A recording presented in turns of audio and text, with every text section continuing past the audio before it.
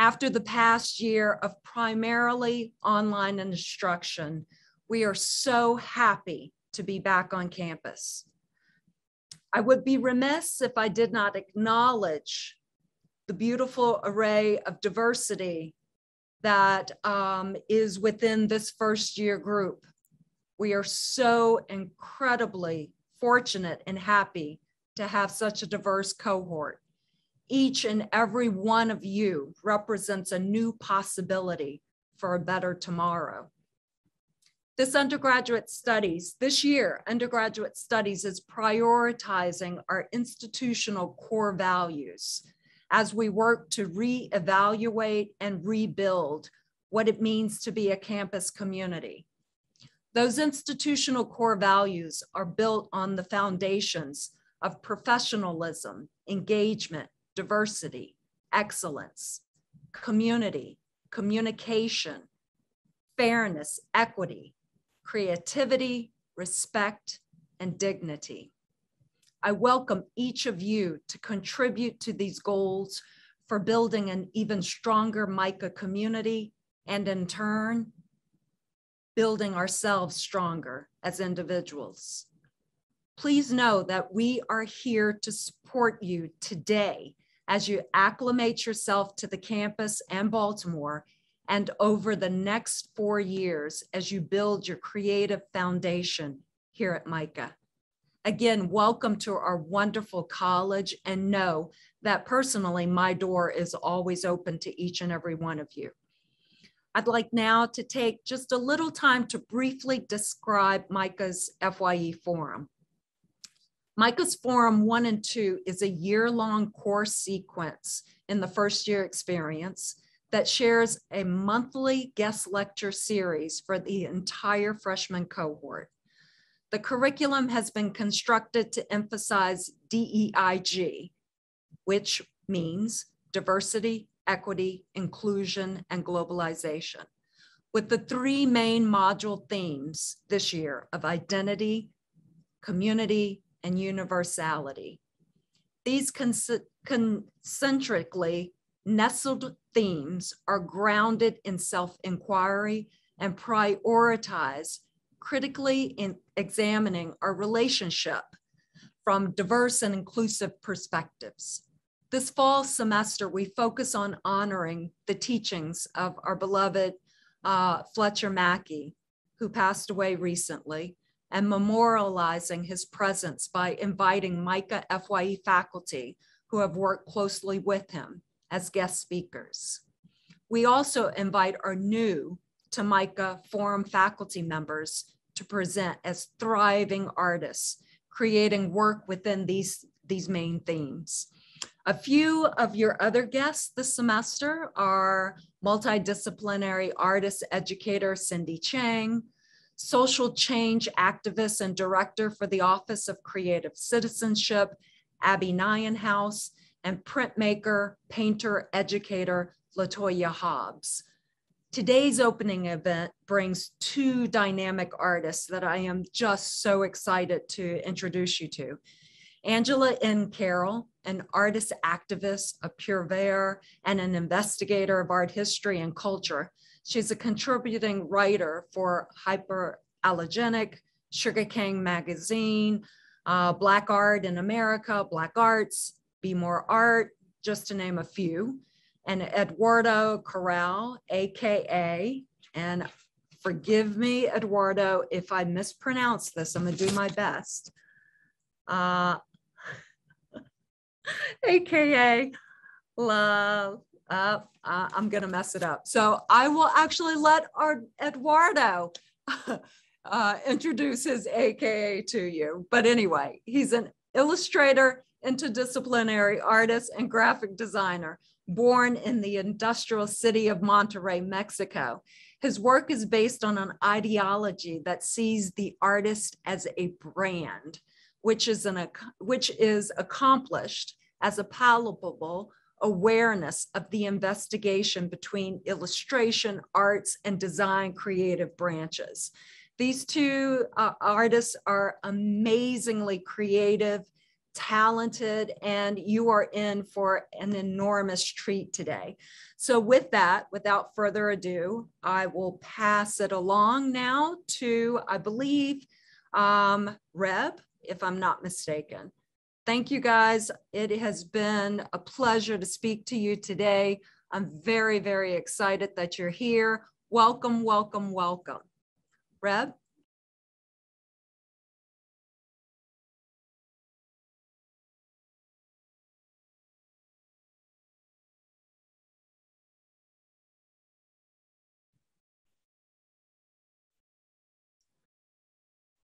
Hey everyone, we're actually gonna hand it right off to Angela Carroll, and she'll start with her presentation. Angela, thank you so much for being here.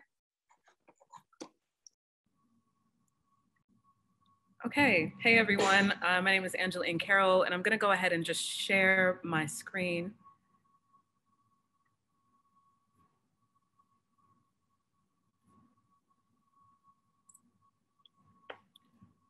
Okay, so first off, really excited to be teaching with Micah this year, and with Inforum, and designing information courses. I am a writer, I'm an artist archivist, and I'll explain what that means. I am also, my training in history is also in animation and film, so I dabble in those mediums as well. We'll start off with a quote and a beautiful screen print by the amazing artist Lex Valdez called Lextapositions from 2018. But within it, they quote James Baldwin, where he says, "The role of the artist is exactly the same as the role of the lover. If I love you, I have to make you conscious of the things you don't see."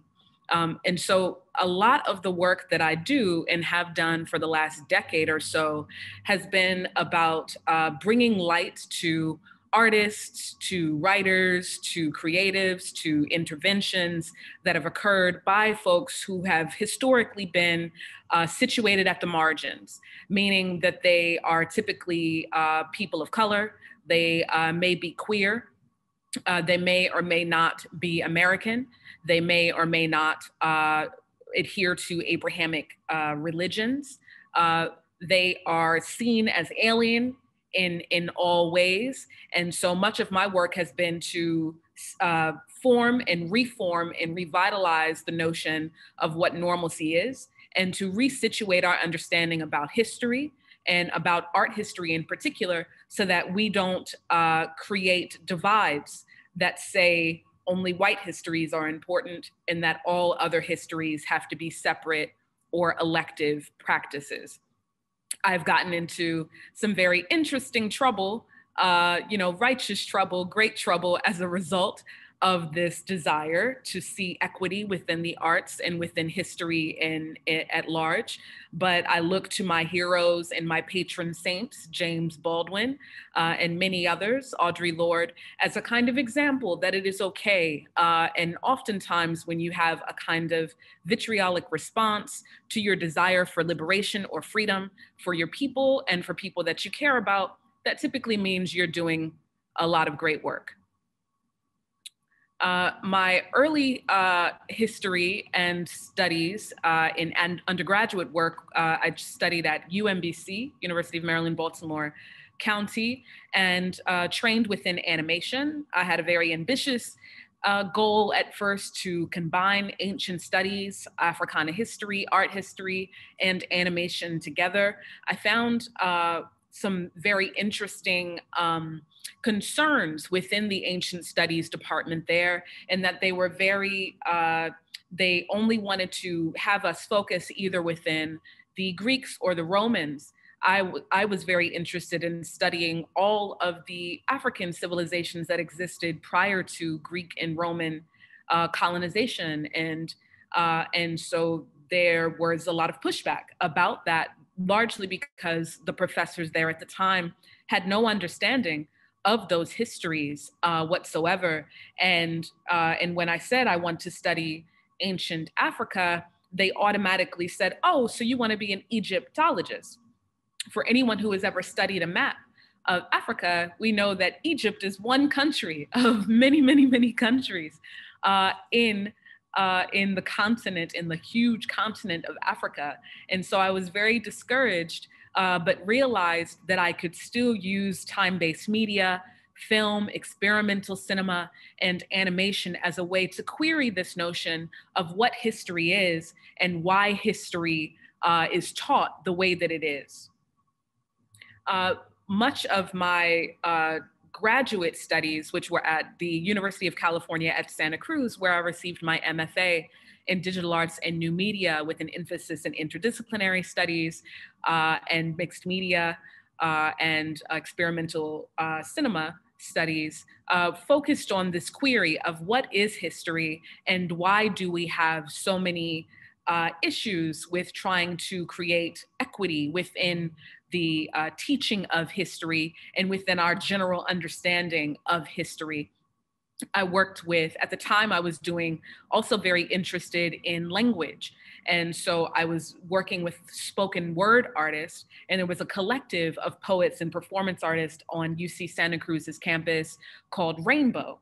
And the Rainbow Collective was a collective of queer and people of color artists and writers and poets and spoken word artists who were very interested in rupturing, again, these notions of time and space and history and whose stories could and should be forefronted. I was able to work with some extraordinary poets at the time who were each from their own particular identities, thinking about and troubling what history was and what their relationship to it was.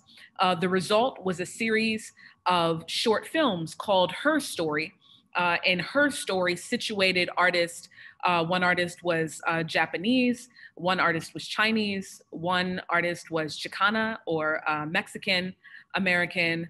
And each of these artists considered and thought about and queried and troubled how they themselves had to understand history, largely through digging through their own archives, their family archives, to figure out who they were in relationship to how America saw them, right?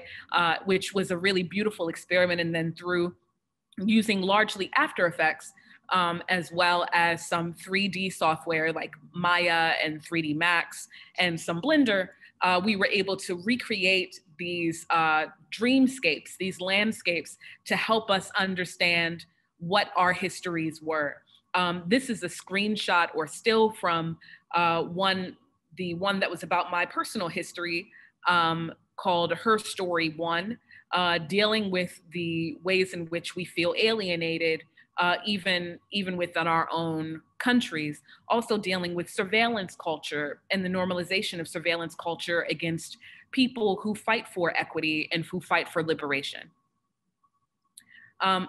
When I was in California, I lived in Oakland, California for many, many years. And while there, I was very interested in film and pushing animation further, but it seemed that the community really needed documentary work. And so during that time, I was commissioned to do a short film for Dr. Angela Davis, who was a professor at that time within the History of Consciousness program at UC Santa Cruz. And so we did a film called Angela Y. Davis, Radical Pedagogy in 2008, where I created her as a stop motion character. And we talked about, again, this notion of history and how, even though Angela Y. Davis is a very well-known figure, as far as her image is concerned, you'll see the image of her in her early 20s with an afro. That image has been turned into buttons, has been turned into T-shirts, has been turned into posters, but very few people have actually read her work, right? Have actually read her work about abolition, about prison abolition, about liberation in the country and also around the world.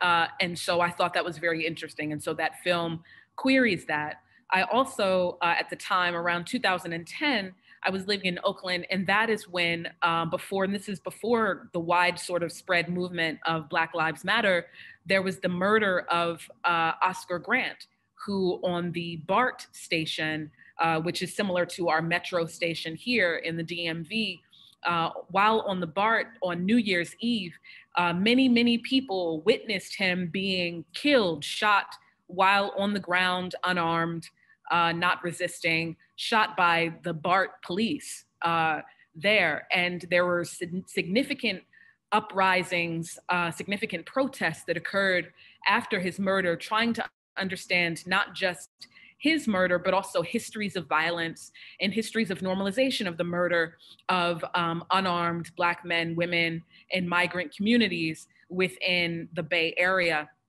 I worked on a film called Operation Small Axe, Police Terrorism and Resistance in Oakland, California, that traveled around the nation and also internationally with then Congresswoman Cynthia McKinney, who screened it in Palestine during the time when she was, at that time, she was running for president, I believe, years earlier for the Green Party.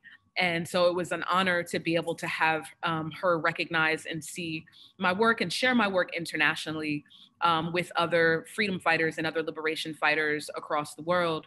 I also, at that time in 2010, there was a significant earthquake in Haiti, and that earthquake devastated many, many people. Thousands and thousands of people were left homeless, many people, because many of the buildings are created out of concrete. When the earthquake came, it fell on them. And because there was not a lot of equipment to remove or be able to move large pieces of concrete from people, many people had to become amputees, have legs and arms removed in order for them to survive.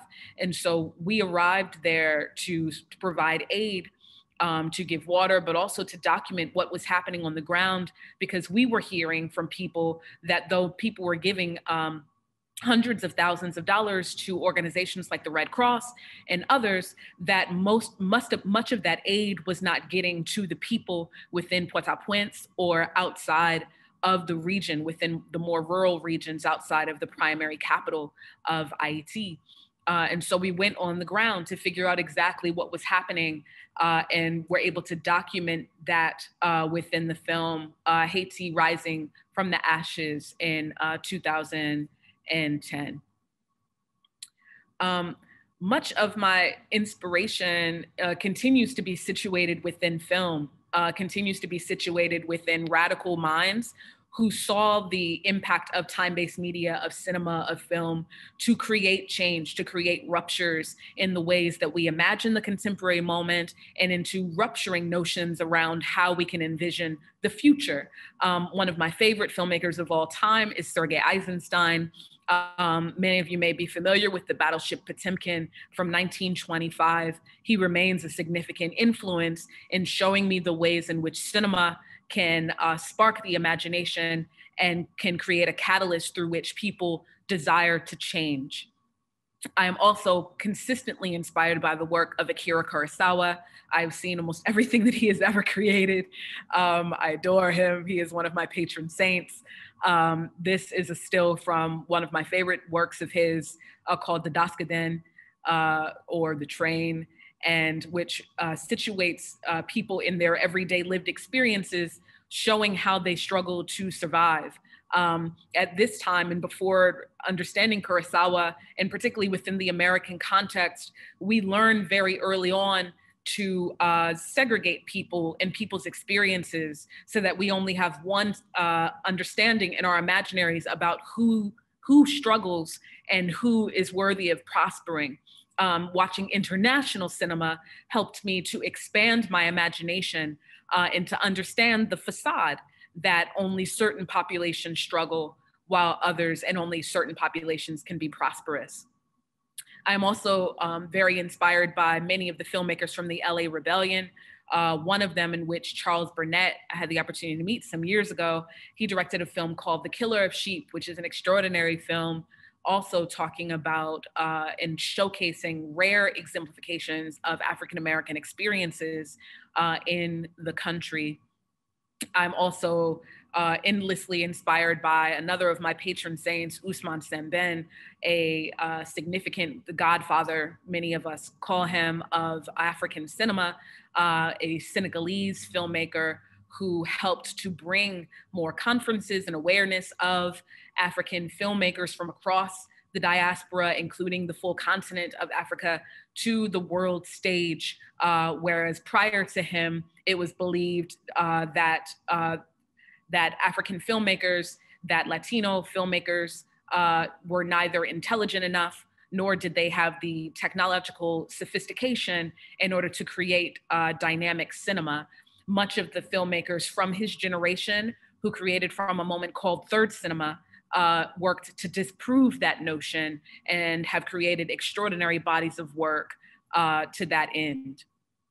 I will move forward with a quote from another of my patron saints. I am giving them all honor today, FYE, Audre Lorde, who notes in her essay, Sister Outsider, and book Sister Outsider, the true focus of revolutionary change is never merely the oppressive situations which we seek to escape, but that piece of the oppressor which is planted deep within each of us. Much of my work forces people to think about the ways in which they too are implicated in the subjugation and oppression of those around them. What are the ways in which you other people in your communities? What are the ways in which you allow for oppressions to continue? What are the ways in which you participate in violence, systemic, emotional, spiritual, psychological violence against people that you consider to be different from you and therefore less worthy of humanity? It is important that we do this work of querying, do this work of troubling, so that we can work towards a collective liberation. If one of us is not free, none of us will be free. I consider myself to be an artist archivist, which ultimately means that I am combining my writing, which oftentimes is critiques or reviews, into the actual reference or considerations of archival. I believe that the writing provides a broader perspective about the intersections between our collective past, presence, and imagined futures. It's especially important to archive, critique, and review artists who have historically been omitted from art archival initiatives. Otherwise, we will not know who these artists are.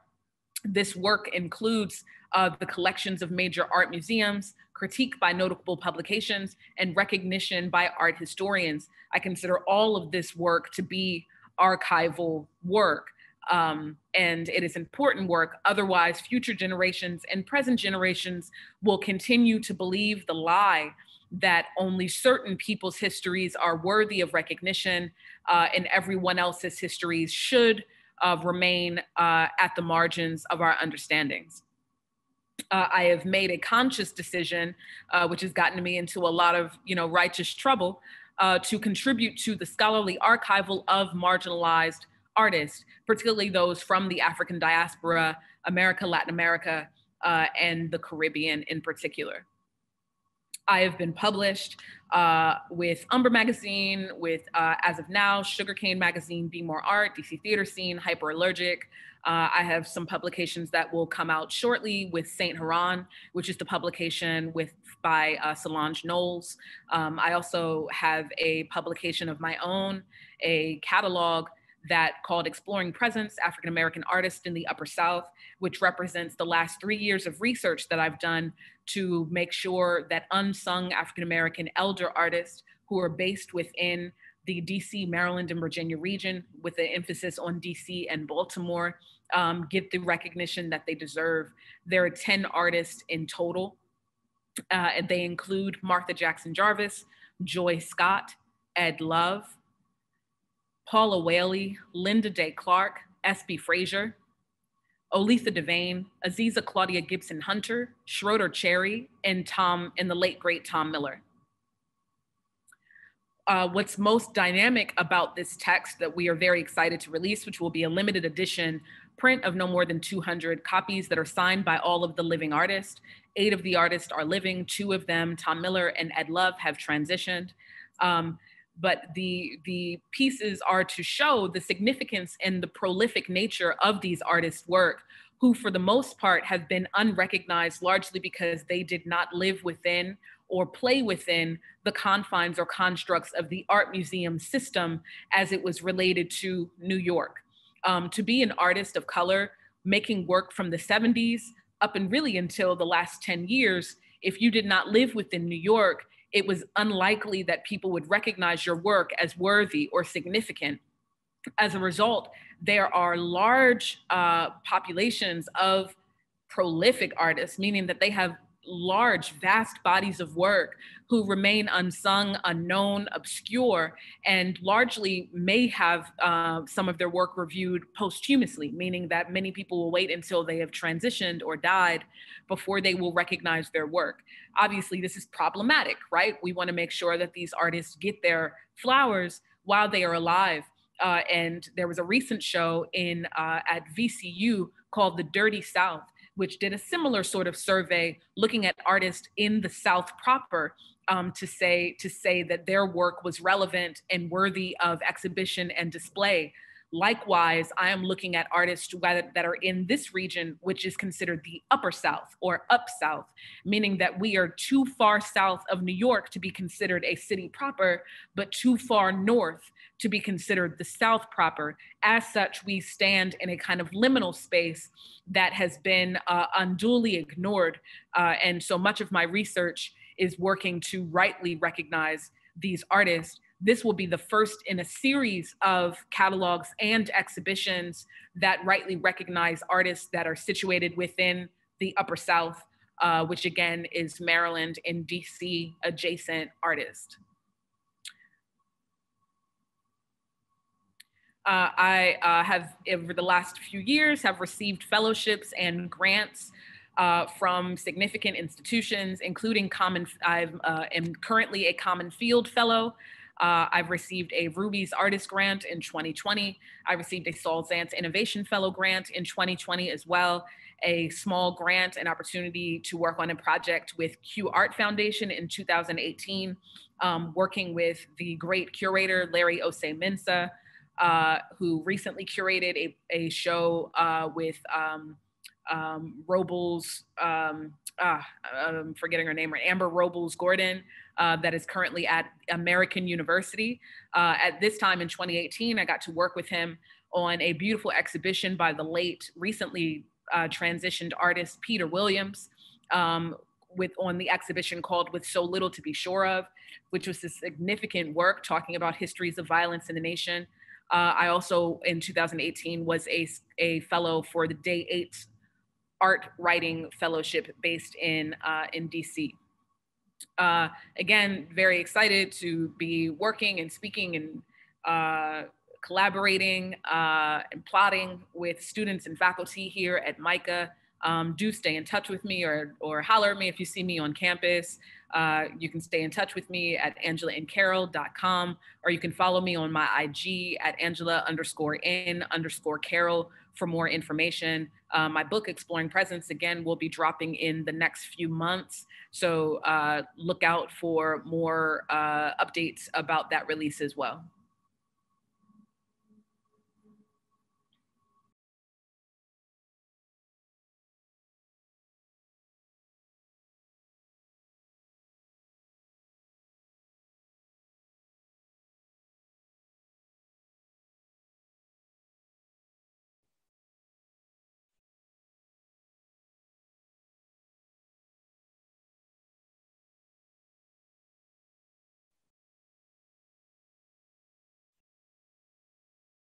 Angela, should I go next? Oh, yes, sorry, passing it on to Eduardo. Yeah, let's see. I'm gonna share a screen. Can you all see my screen, I guess? Let's see.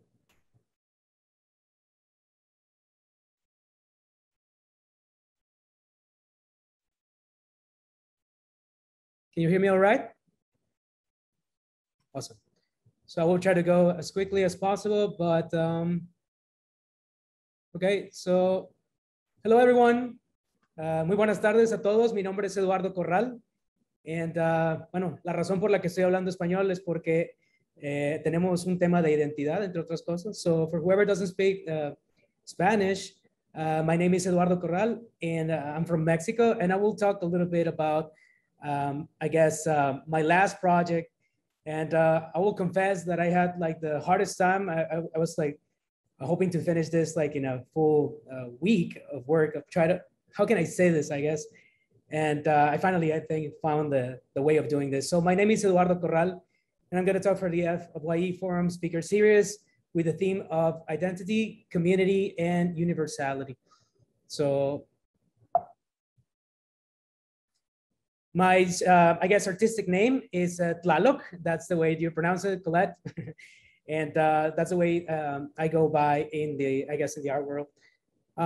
So I am an artist, illustrator, and graphic designer. And I guess I need to point out, like, I guess just for everyone to like know where it is, like this is United States. Nope, it's not Monterey, California, it's with double R. So I guess I can say that it's like a 2 hours and 53 minutes like drive from Texas to my hometown. No, it's not.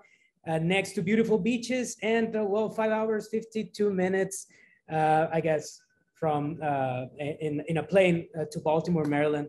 So let's see, just give me 1 second.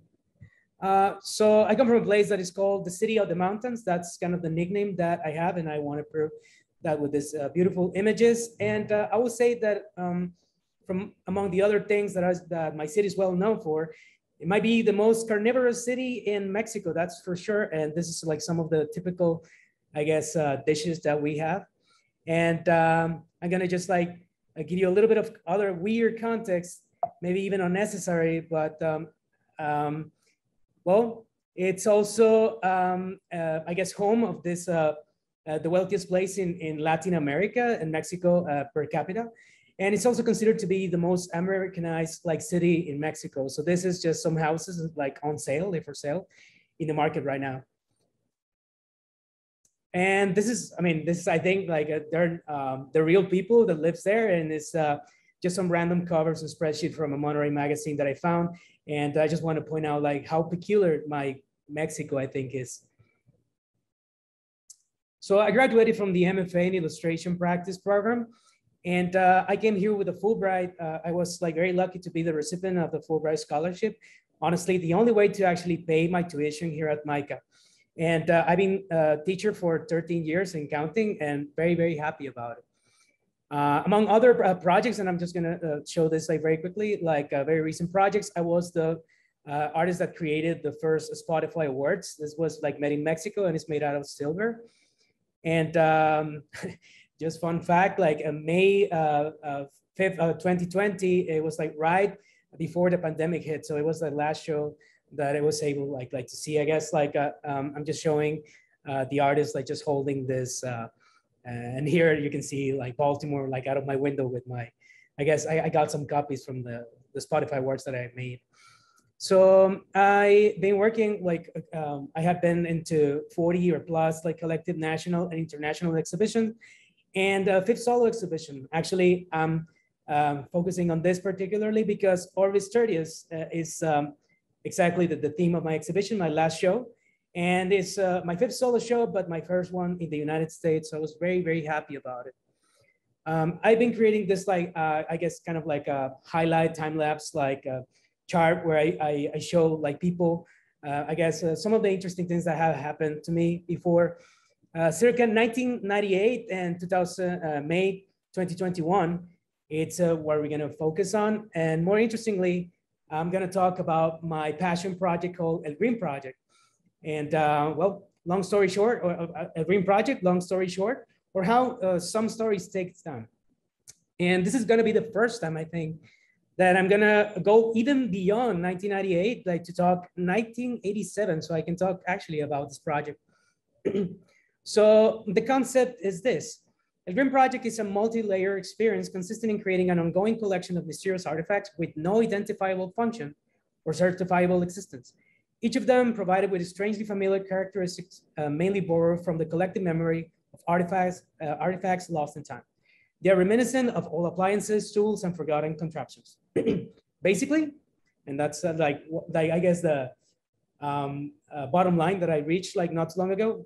Basically, it's a project about creating nothing. That was my project. So what is this project based on? So first, nostalgia. This is actually, I mean, I guess like just to compare like the houses, like this is the house that I used to live back in 1987. This is my aunt's house, like a location in a part in Monterey. I lived there from 2 to 6 years old. And I was raised by 4 amazing women my mother, like, and her sisters, and her mother. So what shapes this project? And I'm gonna start with this box. Well, back when I was living here in this house, I used to have this like, I guess, box of toys. And I remember like I used to tip over the box to scatter every single one of those contents on the floor. I remember the joy of rearranging everything over and over, constructing different worlds and characters with a different set of rules each time. And you'll see that this permeates in my work like further. But it starts with the question, or I guess like the funny thing here is this, and I cannot see you folks, but I'm gonna make the joke anyway. Has it ever happened to you? Has it ever happened to you that you were, let's say, like trying to find the Christmas tree or the Christmas ornaments, like among boxes, like in your, I don't know, basement or something. And then suddenly you find something that you have absolutely no clue what you're holding. And you're like, Mom, what is this? And not your mom, not anyone knows exactly what you're holding. So that's exactly what my project is about. And I'm just gonna continue quickly. These are actually my toys. I mean, some of the toys that I can remember. I mean, I cannot see your faces, but if you're laughing of my third, like, I guess, toy, which is like, I know it's a juicer. Well, I'm gonna challenge you with this like notion, and that is part of my whole project, which is like, and the other thing that is important in my project is reinterpretation. And I use this like 3 identifiers gathered from memory. So in that case, I mean, I think this is a very clear example of how this, like, which started as a juicer, at least in my 2-year-old, like 5 or like a year-old, like head or brain, it could be like perfectly like a UFO or something. So the funny thing, and this is, I think, the funniest thing in that memory, is that I used to have an actual toy. But back in the day, I was like so weirded out of what it was. I mean, like, when I was looking at it, I had like no clue whatsoever what to do with it. So it was not really a toy. It was the most mysterious artifact in my whole like cardboard box. So one of the things that I wanted to like create with this project, I think, is the possibility to contain it in a tangible form. What do I mean by it? How can I replicate the sense of strangeness? That's, I guess, like the base core of my project. So I guess like at some point I realized that I can give shape to the strangest object on Earth. I mean, by creating one or like many weird objects. So another thing is the fascination of the unknown and the obsolescence of things. As you can see, like, I can guarantee you, I can actually like bet you money that you have no clue of any of these objects that are here on the screen. Where are they? And I think that's, I think, the lovely or the cool thing about, I guess, the curiosity with the unknown. What else shapes my project? Secret languages and mysterious symbols of my childhood. As you can see here, these were like other sources of inspiration. And all my life, I know right now as a graphic designer that those are logos, but back in the day, I was like so kind of weirded out or like surprised about these like weird elements that they were, I guess, on places. Actually, I'm highlighting this like salt and pepper, like old, very, very old shakers, because like my aunt used to have them and still have them, if you can believe it. So the strangest object that started all. So if I retrace my steps, this starts with this particular object here that you can see on screen. I found this circa 1998. This is like a sheet of paper trying to replicate this, I guess, like a so-called like created weird, strangely weird artifacts. And as you can see, I was actually even like creating the logo back in the day, which is el green, that actually stayed. It doesn't mean actually absolutely anything, like coming from a Spanish-speaking country, but I just like the way like I guess the letters flow and it stayed. So I'm just like highlighting some of these because I want to show you that around 1998 and 2005, when I was working at the newspaper back in Monterey, I was actually like, when I was like working with Adobe Illustrator, I started to like put some color and more, I guess, identity to them. So as you can see, like my intention was like to make them look like plastic, some sort, and I was actually naming them with just weird names, just I guess for fun. At some point, I started to develop like unique taxonomies like on them in order to control the universe, create your own rules and understand them. And in the same way, you have like, I don't know, plants or animals like with like classification. I started giving classifications to all these artifacts. At some point, and it was like one of my favorite things that happened to him is that people started asking like, where are they? So I guess I was just like giving the option like for people to tell me what they were. And I'm highlighting this one here that one of my friends told me that looks like a cricket organizer. And I thought that that was genius.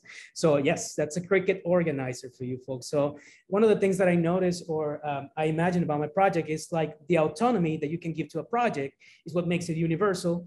And if I let people own it and make it grow is what can actually like make more sense about it. Like from something that doesn't make any sense like from the beginning. So if I continue, I even at some point created this slogan with like, I guess like 50s kind of like aesthetic saying, what is it? And why do I love it so much? I mean, almost like giving this like sense of like weirdness to it. Well, at some point I realized that after creating too many nothings, right? My idea is to create nothing. I created by consequence something. And I don't know if you're gonna get the joke like some people do if you're familiar with this, but one of the things that I realized, if you're familiar with Rick and Morty, is that I've been creating plumbuses all my life. So I'm gonna play the video, but just for the record, it's kind of like a running joke of an object that doesn't exist or doesn't make any sense. And I just realized that it's exactly what I've been doing since, I don't know, like the beginning of time. Well, then after a moment, I realized that there was like an accidental inspiration in my work. So I started with the strange objects, but then I started to think, what about the strange places where they live? So this was like almost like an accident in former Yugoslavia, forgotten monuments, or the day I was introduced to brutalist architecture. One of my friends was telling me like, dude, have you seen this like architecture? It kind of remind me of your objects. And as soon as I saw this one that I'm like, I guess like putting this like arrows into, I was like thinking, wait, what? I've been doing brutalism all this time, so I didn't even know about it. So I thought it was the funniest thing. So I just like capitalized on that, I think. This was my first like architectural like illustration that I created as a tribute to this, and I call it the 9 Colossuses. I did it when I was here at MICA, and part of my thesis, or I guess part of my exploration. That was 2012. 2 years passed, as soon as I was like reaching thesis, this was kind of like a more mature version that I call Las Fábricas, which was part of my thesis, just part of my thesis, because it was like so many parts of the thesis. And I call it 2014 isometric law because I realized of how important isometry could be for my projects. As you can see, I was the same way I was showing you this, like, I guess, logos in my, I guess, childhood. I started to, like, I guess, adapt the symbols to my universes just to make them more concrete. At some point, I even created this like weird character that I call El Señor Tube, which is basically like Mr. Tube, or it's just like a tube head person. And I call it almost like just to, I guess, rationalize my project, almost like the Mickey Mouse of my Disneyland, right? So at some point, like, I'm just to show you, these are my notes, and this just like started from this, I guess, just weird doodle that I created. And then I guess if I fast forward like way afterwards, I started like developing this character like over and over. So there was another moment here. This is after MICA. I call this the critique day. And this, I was thinking like the people that inhabit this peculiar universe. So this was my first time my architectural explorations found their habitants. So strange objects, strange places, strange people, right? Now I'm highlighting this here, like just for you to notice that I've been creating this like kind of like symbols that repeats on my work, like over and over. So if I continue, I was like so lucky. These people were my heroes, like back in 2000 and I don't know, before 2010. And in 2016, I was so lucky that I was able like to be on the first Pictoplasma class, like that it was taking place in Mexico. They used to just do that in Berlin. But then as soon as they went to Mexico, I applied and I was like able to be here. And it's basically like a creation of characters type of, I guess, institution, let's say. And I was very happy in this, like, it was like a 5-day workshop. I was actually able like to make El Señor Tube like by hand. This was like, I guess my second or third like ever done like sculpture in my life. So I thought it was very cool. And I guess like this, like further, like this is the most refined like version of it. For whoever all my students are like taking my FYF like class, this is the type of like approach that we think of the, I guess, limited edition, right?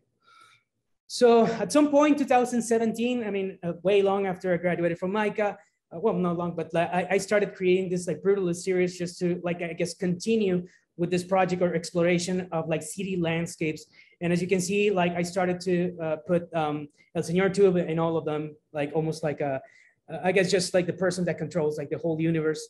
I created this like, I guess like print, 4 colors. And this, I guess the cool thing about it is that you can actually like rotate it in any way and it's gonna make sense. As you can see, like people walking in like different dimensions. Later on, and this is the most important, I think, moment, I call it the Eureka moment. When I was creating this, like, I guess I call it Brutalist, like 3, like building number 3, like from the inside, I realized of something. And by the way, this red line here, it just means that the actual, I guess, image can be flipped, like, I guess, upside down. And you're gonna see like another universe, like upside down. So my Eureka moment was this, and please follow me on this one. I was thinking, where have I seen this before? So, I mean, these are zoom ins from like all these characters, like kind of like, I guess, moving levers and just like pushing buttons.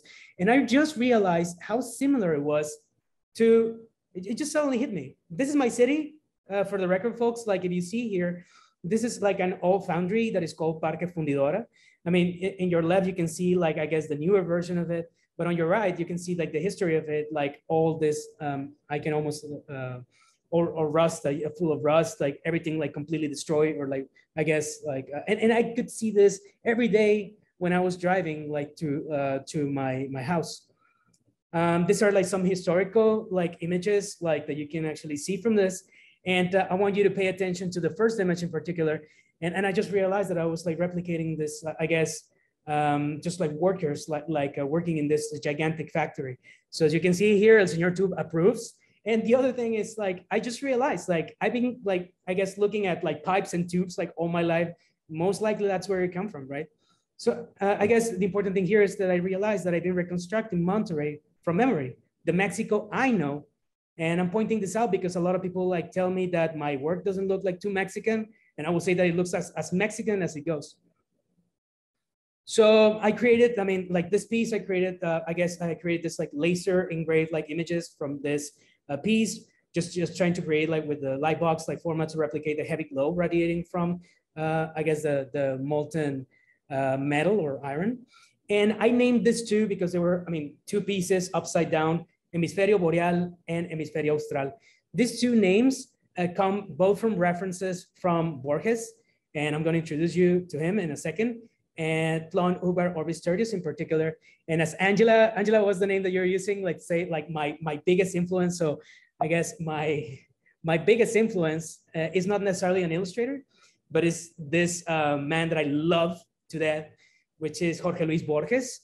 How do you call it, Angela? Like well, I'm gonna go back to that.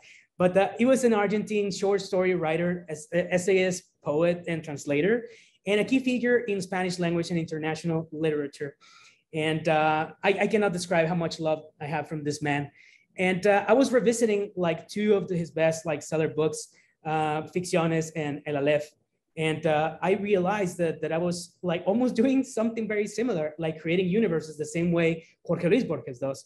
So I started like doing this like visual allegories. First, like thinking, you know what? I created this like Hemisferio Boreal, Hemisferio Austral, like I guess 2 completely, I guess like universes like completely separate, right? So then I was thinking, what is the type of alphabet that they use? So I started creating, you know, like the way they speak or like the way they write, strange objects, strange places, strange people, strange languages. So this is where I started to like capitalize on this. And then after a while, I was thinking, well, what if those objects can be channeled like via, I don't know, Robert Indiana, that like, you know, remember like big like numbers and whatnot, like can I do something similar? So as you can see here are like this, I guess like lamps that are like basically letters or symbol that I don't even know what they are. So if I continue, and I started developing like more on the concept of Jorge Luis Borges. This is La Compañía, and this is another allegory from short story La Lotería de Babilonia. And it's not necessarily related to like the books, but I like the idea of the company being this almost like ominous, like very aggressive, like people that decide your fate. And I created this like creepy looking like characters. Well, February 22nd, 2018. My father passed away, and it was like one of the most horrible moments that I can remember, but a very important one, I think, because it made me realize that maybe I was approaching my whole project wrong. So after a couple of months after my father passed away, after I didn't want to do anything, I created a piece that is called The Ruins of Future.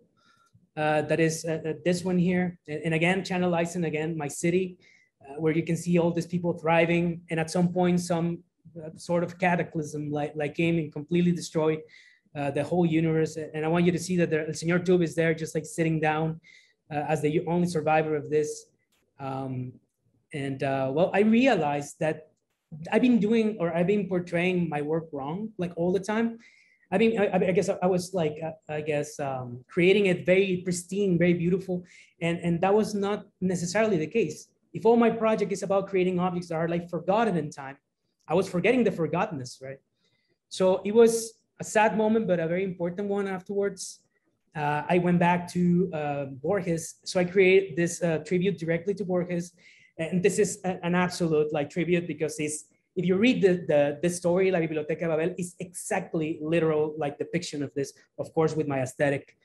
I continue this with another piece, with another short story from Borges called El Zaire, about this character that, like, I guess falls into the spell of like an object, and then he cannot think of anything else but this. And as you can see, like there's more grit into the projects now. And finally, this one here, Funes el Memorioso, which tells the story about this guy that has like amazing memory, but after falling into from a horse and having a very bad like head injury, like I guess like gets the curse, or who knows, of remembering absolutely everything, past and future. So continuing, I want to say something important, that all these images, and this is finally where we're going, these are the images that gave shape to my last solo show. All this, from all the images, I won all these awards, and I was so happy to think that my illustration was like finally like being recognized. So all this been like, I guess, awards that I've been awarded. And I'm gonna tell you the story of my last solo exhibition that took place here in Baltimore, which is called Orbis Tertius, Flyer to Janger. And again, like one more like allegory or tribute to Borges universe. And they actually, I was so lucky, like it was like the last Gallery ICA Baltimore last show.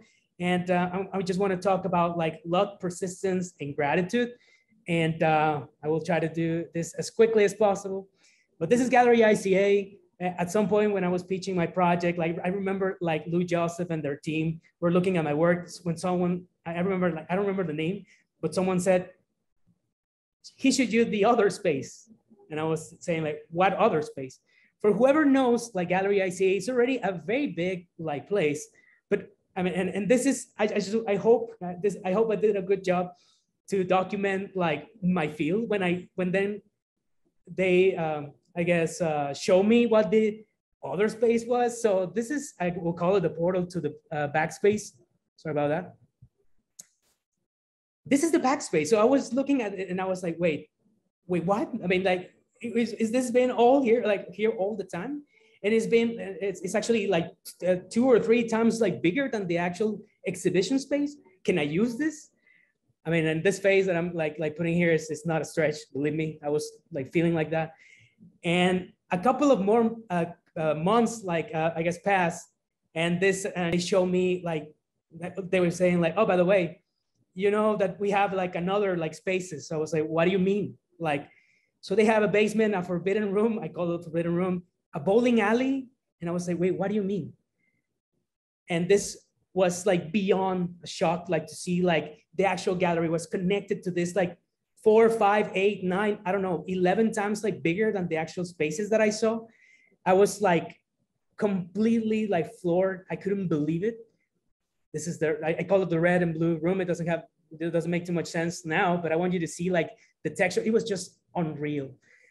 The bowling alley. No, I can't even like say that I was almost this close to cry of like how excited I was when I was looking at this.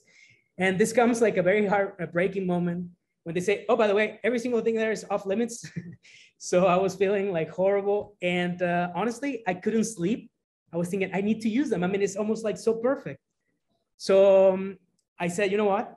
I created this gigantic, planes or architectural like planes of like the whole exhibition space.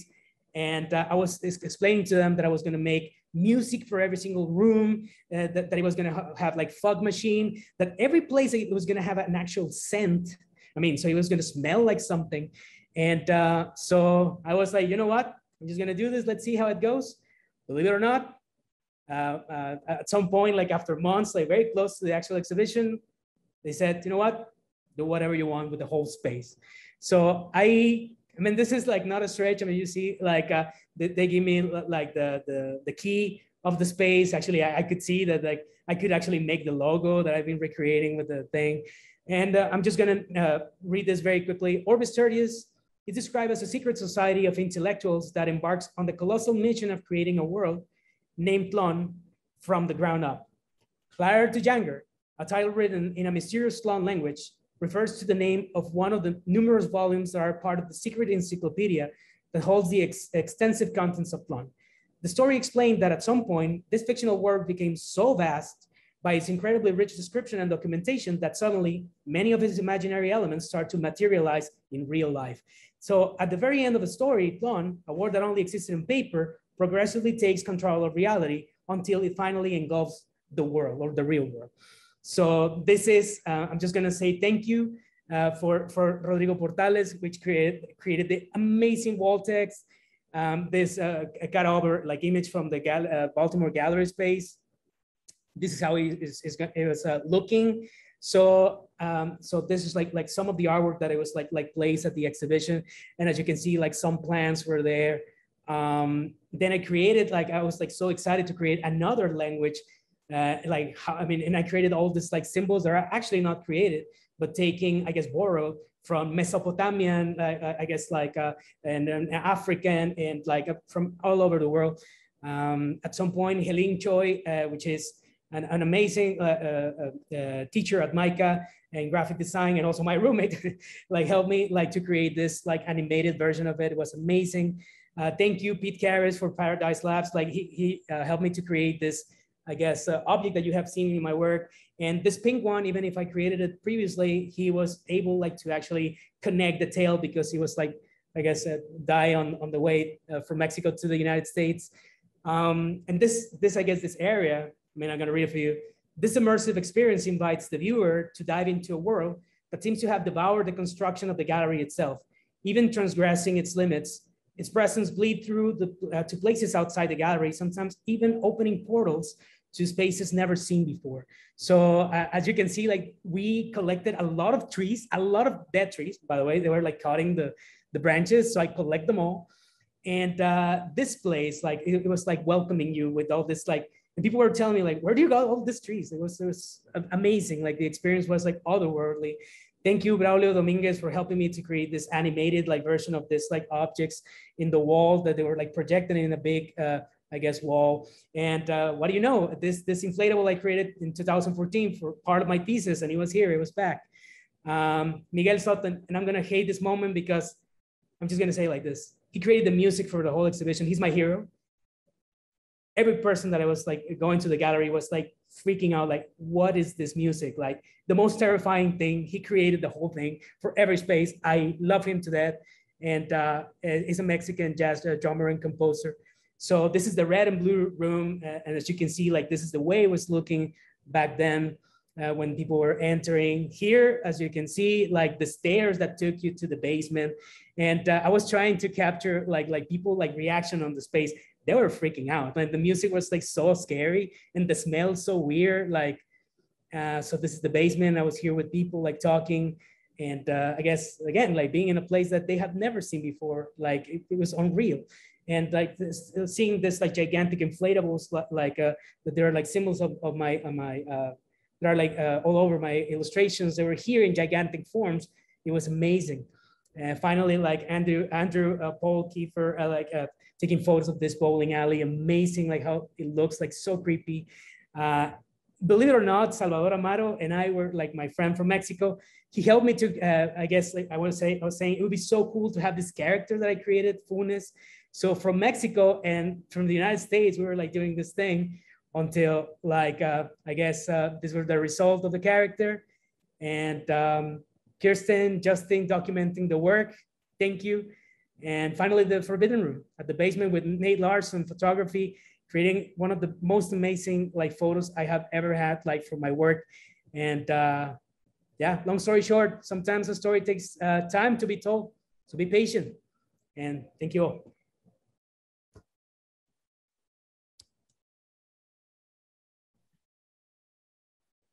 Just like to take a few moments to thank Angela and Eduardo. That was absolutely amazing. You two are amazing. And I'm so happy that this was the first iteration of the FYE forum. So with that, I think we're going to close the session. We went a few minutes beyond. So thank you all for sticking with us. And more amazing and good things to come from FYE.